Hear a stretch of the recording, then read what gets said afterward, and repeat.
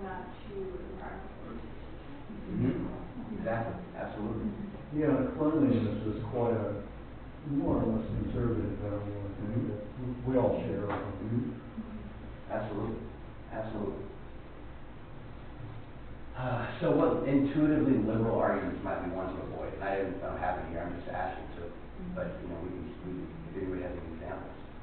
But The example of polar bears is that, I mean, most Republicans don't give a damn about polar bears. right.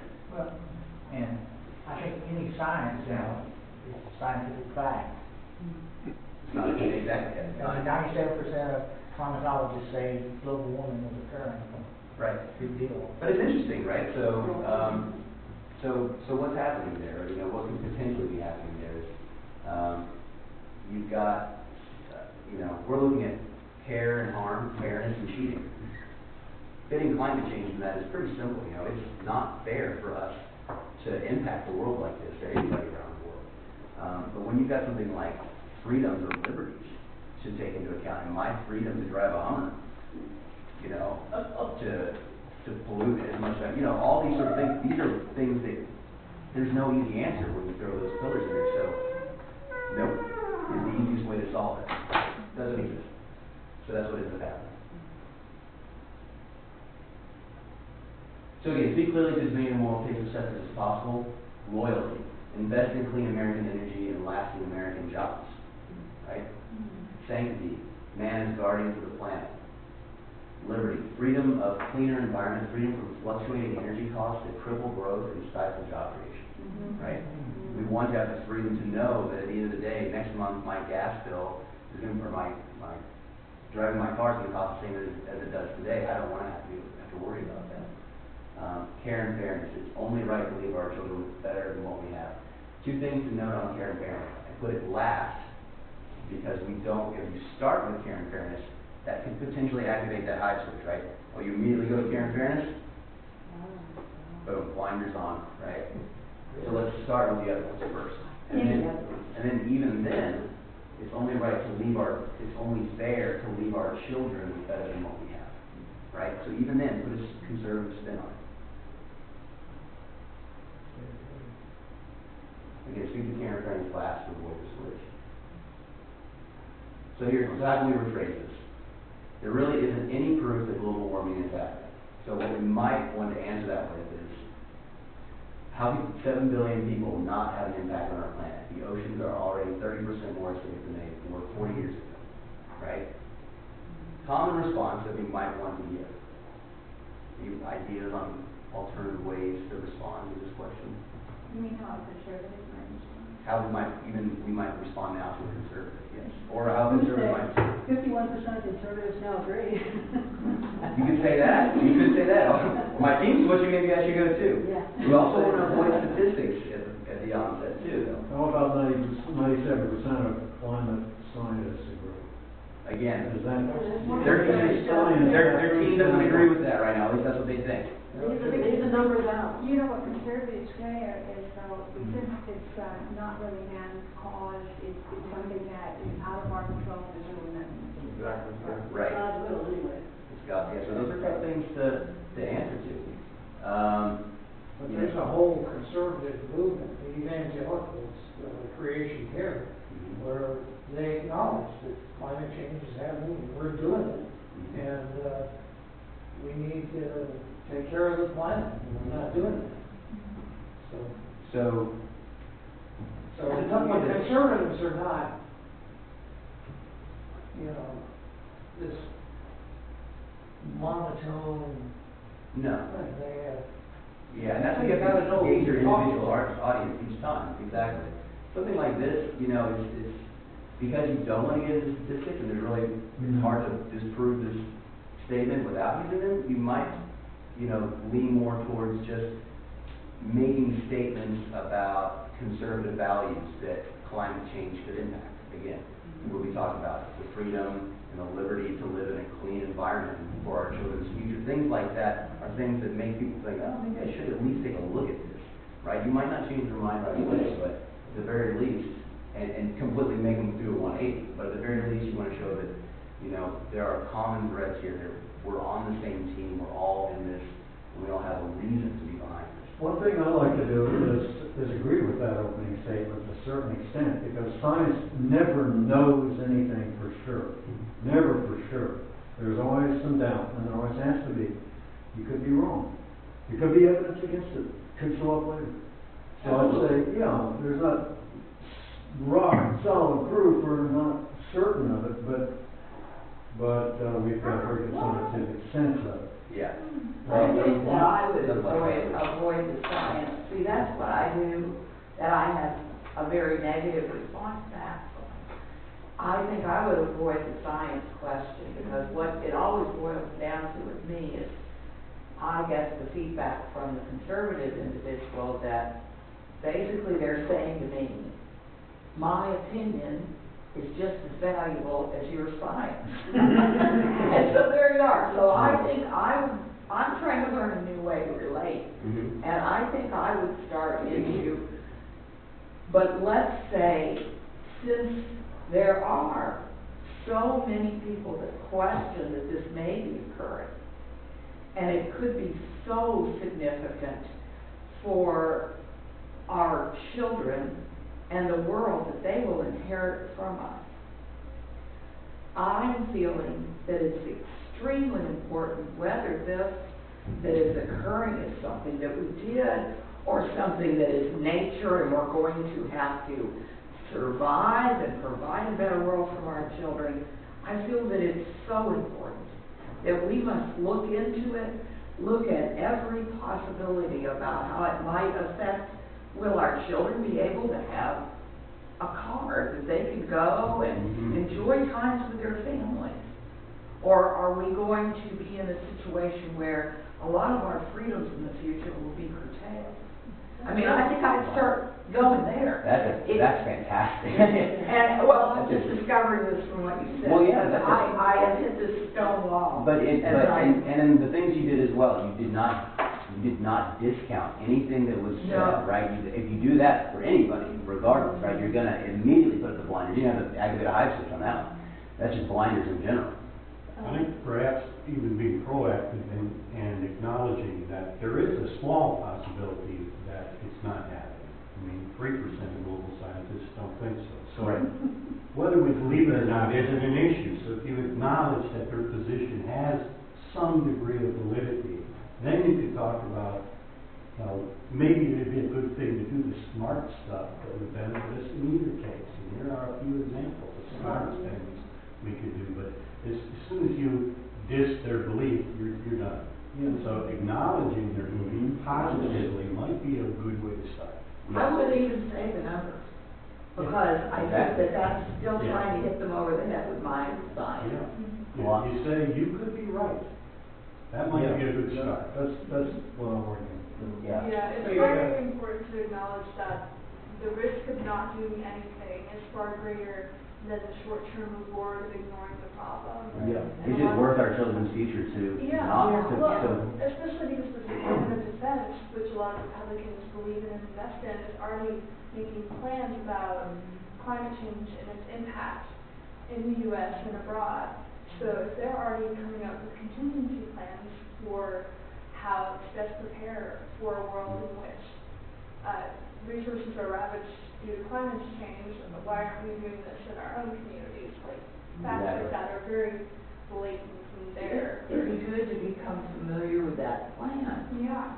So instead of throwing out, my plan or somebody that agrees with my point of view's plan to discuss, to throw out the DOD's plan and say, I looked at their plan. It was amazing to me that they felt it was important enough to include the possibility of this happening and that happening, so that I've opened the door with a plan that they may, at least to some extent, look at as that has some credence to that. Actually, the military plan involves global dominance, so I don't think we actually.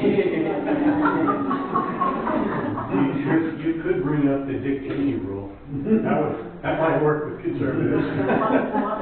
The Dick Cheney rule, if there's a 1% chance of that happening, it's so bad, we have to react to it like it's gonna happen. There you go. There you I go. would actually, really, an argument. is I think you know what we're talking about, and Okay. I'd really like some more response to it, if I could get Yeah. this friend who is, she and her husband own a chain of restaurants. And her question about, she's remarkably open, considering that she's pretty conservative. But she says, I'm still not convinced that it's people that are causing the climate change, even if it's happening. I'm not convinced that we're doing it, and that therefore there's anything we can or should do about it. Right. And from what I know of her, I'm guessing that her elephant is responding to the fact that she thinks anything we want to do about climate change is going to affect the profit of her restaurant. Her restaurant is going to lose money, and that's their livelihood, her family's livelihood. She's really concerned about that. She doesn't say it in those words. She actually has implied it a couple of times. Other kinds of issues like how to treat some of her employees, and it's like it's going to cost me money, That's- and yeah, exactly. I'm going to lose business. Yep. And I thought, I don't know how to come back and get her. I don't know how to address her elephant. You know what, I've been thinking about that as people have been talking, and that is that if you want to speak to the economy, there is no longer a dichotomy between developing economically or protecting ourselves, Mhm.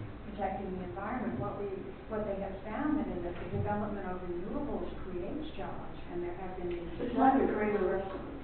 Yeah, her restaurant. I know, but it creates jobs, and not only that, these jobs filter out through the economy. They found a huge increase in jobs in retail and anywhere that people spend money, because there's job growth in almost every industry except in manufacturing and in fossil fuels. But in building, health, food, they have found that the economy grows. Mhm. The development of renewables is economically beneficial for the economy. Right. So her elephant, and like many conservatives, it's probably being guided by a subconscious desire to either not lose profit or not have a change in lifestyle. Yes. Right? So it's a scary proposition to say you're not going to be able to have a speedboat and 2-3 homes and potentially all these things that you like. That's what they hear. So to be able to speak to that and say, in a way that appeals to the elephant through those other 4 pillars, that like what Shelley's saying, bringing up that we're going to have job growth. We can move to alternative energies in a responsible way that doesn't mean a massive shift in everybody's lifestyle immediately and seizure of all your property and boats and things like that. But not necessarily answering is climate change real, but just responding to what are the base fears that they have that cause them to feel this way. It's potentially the better way to go about it.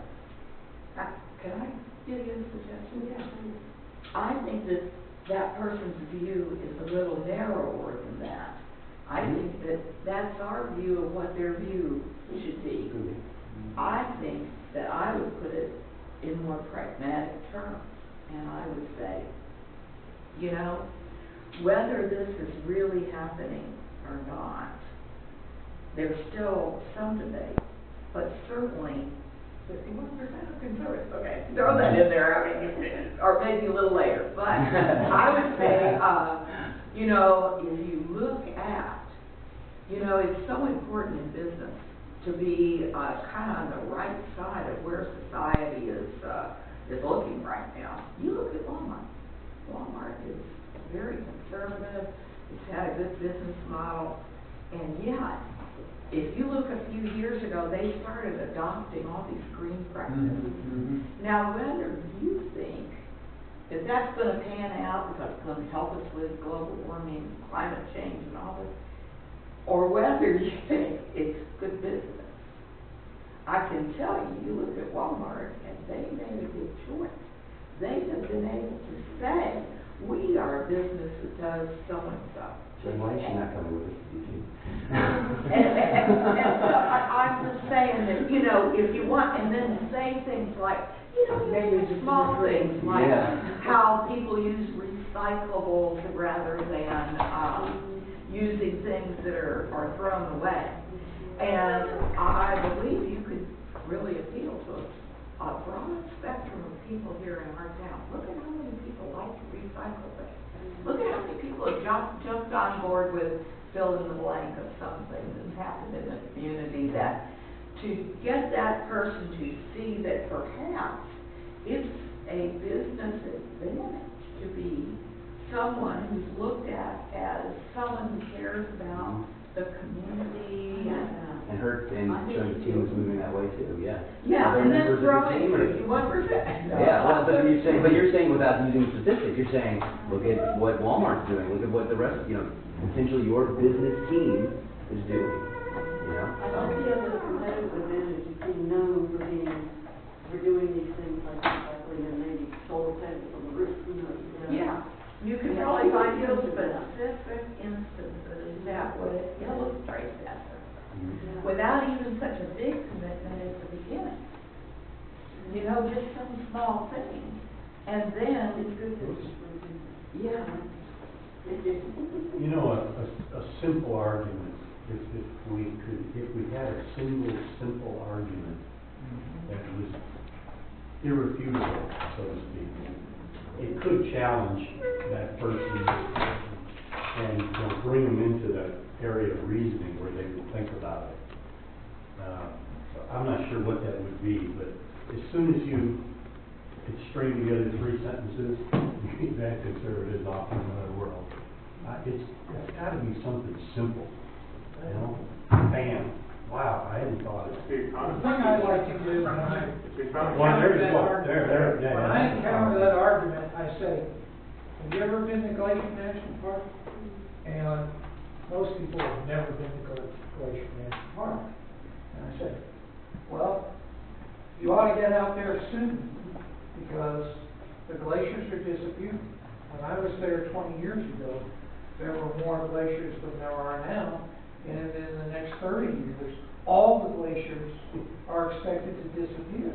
Now, if that's not due to climate change, what do you think it is? Too many politicians with hot air? Yeah, but I The think. world's always changing. Yeah. Well, can we see what Chris Moody has to say about this? Yeah. He's got a- Try and pull that back up. He's a good man. So he is. Could I suggest one thing before you do that? Sure. Patrick? Yeah. Conservatives like the idea that America leads the world. Yep. Maybe Absolutely. if you say we agree you might be right, but if we don't act, the Chinese are going to beat the hell out of us in the world market on this, front. Yep. We've got to move now, or the Chinese will be speaking Chinese in school. Well, there you go. Yeah. So, I'm just going to start with a little quote from Stephen Colbert, which is hilarious. And it totally plays to what we've been talking about, talking to the elephant, or what he calls using your gut. But then it goes into something that Chris Mooney says, and Chris Mooney is a great guy. He's got some fantastic insights. But I just wanted, when he starts talking at the end of it, I just wanted to bring up sort of the way he presents it, and is he going to be changing, is his goal to change any minds, or is his goal just to air laundry? And I think it's just sort of the air laundry. So. I'm going to explain why numbers are ready for take a very quick break. Okay. Do you know you have more nerve endings in your gut than you have in your head? You can look it up. Now I know some of you are going to say I did look it up, and that's not true. That's because you looked it up in a book. Next time, look it up in your gut. Colbert giving us a brief gloss of essential thesis at the here. Let's talk about this point of contention, because Jonathan, you're saying, look, we all sort of morally reason in the same way, or we all end up in teams, and then we reverse engineer reasons to believe in what our team predisposes us to believe, what they believe, and that cuts across left and right. And you're saying, no, actually, there's something distinct right now in the nature of the both personality and institutional makeup of the American right that makes it distinctly and extremely hostile to time. So, Right. defend I agree with him that everybody reasons based on emotion. And I agree, there's experiments when you can get the left to be more biased than the right if you push certain emotional buttons. So I agree with that. Nevertheless, I think there's something about the liberal psychology in its affiliation with the scientific community and its willingness to change its views over time, such that you might have some liberal biases, but over time they're going to more find the truth. And I think evolution is a great example. So for instance, I'm a liberal. I think you can't understand human beings outside of evolution. All right, so clearly, maybe 3 decades ago, I wouldn't have been comfortable feeling that way, but I missed all that, and I'm all for it. And the left, I think, is largely changed on that. Well, you have the right. Denial of evolution is over 100 years old, and it's not just denial of little things. All right, these people think that the Earth is less than 10,000 years old, and they deny everything. Right? So I just wanted to play that clip just because I think it sort of plays into what we're talking about. What is his goal here? Like, is his goal actually to change any opinions? I don't think so. I think it's just to sort of rally people, rally your own team, right? And He's trying to make a point. he's just trying to make a point, and it's there to rally the left base, right? Yeah, they're a bunch of idiots. Well, right? I don't think everything is to rally somebody. He's trying to make a point. He's trying to determine the truth. Sure. So he is making a point.